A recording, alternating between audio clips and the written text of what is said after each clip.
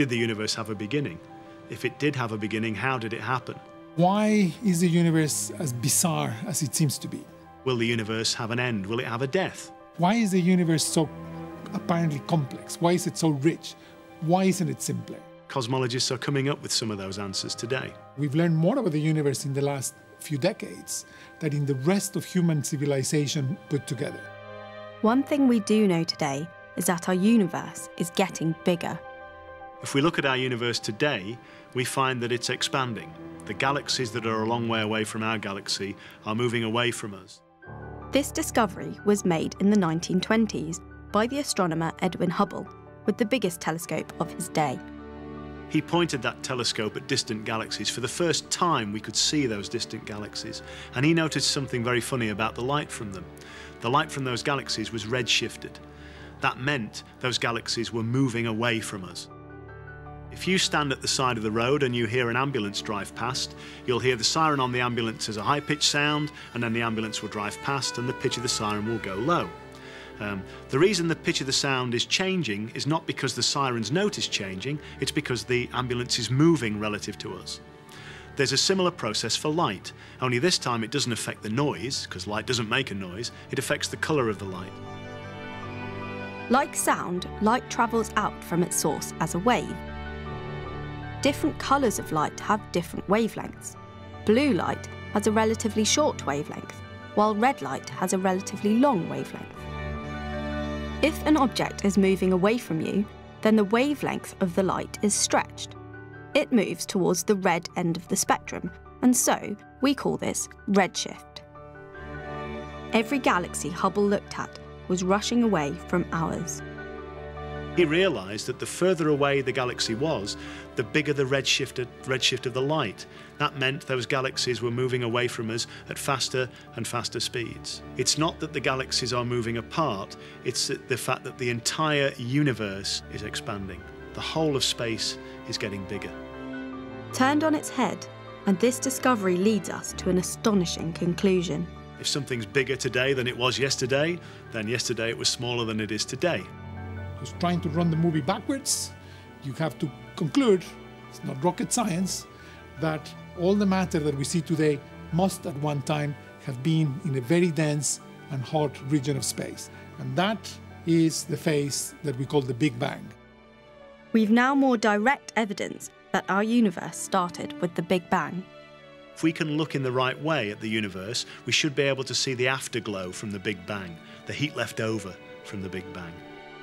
Astronomers were looking for the smoke left after the fireworks, and sure enough, when they looked, they found it. This is a picture of the heat left over from the Big Bang.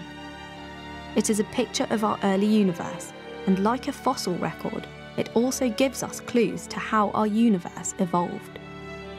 This early universe is spotty. It's like a spotty baby. It has hot and cold spots. These hot and cold spots are absolutely fundamental. It tells us that when the universe was the human equivalent of 1 day old, it wasn't perfectly uniform. It already had in it the seeds of the galaxies and the other structures that we see in the universe today.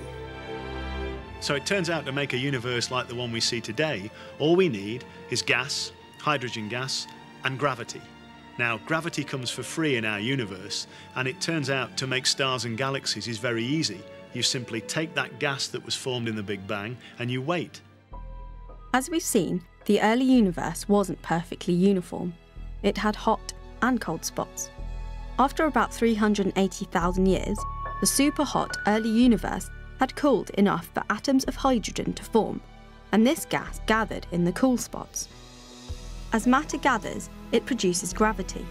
More gravity attracts more matter, and so on, until you end up with the stars and the galaxies we see today.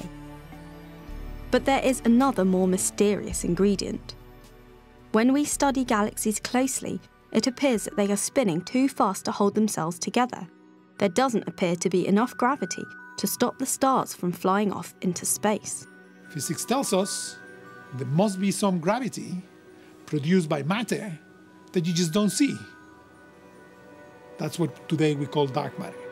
And for the universe to behave as it does, there must be about 5 times more of this invisible dark matter than there is of visible matter. The dark matter is the circus master. It calls the tune. The dark matter is the force that has sculpted our universe. Without dark matter, there would be no galaxies. Without galaxies, there would be no stars. Without stars, there would be no planets. Without planets, there would be no people. We owe our existence to dark matter. Simple as that. No dark matter, no people. It's taken around 13 billion years for our visible universe to get to where it is today. But what does the future hold? Until about 10 years ago, cosmologists had 3 theories for what would happen to our universe. 1, that the amount of gravity in the universe would slow its expansion down until it collapsed back in on itself. 2, if there wasn't enough gravity, then the universe would keep slowly expanding forever. And 3, that there would be just the perfect amount of gravity so that the universe grew to a particular size and then stopped. But then astronomers discovered something completely unexpected. Astronomers have made this amazing discovery. The expansion of the universe is accelerating. Now, how can that be? Astronomers realize there must be something pushing. We don't know what it is, but we know it's there. And this agency that is causing this accelerated expansion, it's called the dark energy. So it appears that although we've answered a lot of the big questions, we are still left with many more.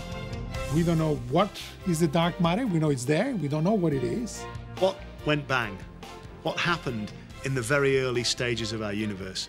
We don't know the answer to that either. We haven't got the faintest clue as to what our universe is going to be doing billions of years from now. We just don't know because we don't understand the dark energy.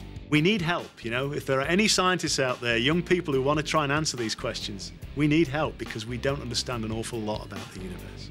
There's a lot to play for and lots of exciting new discoveries waiting to be made.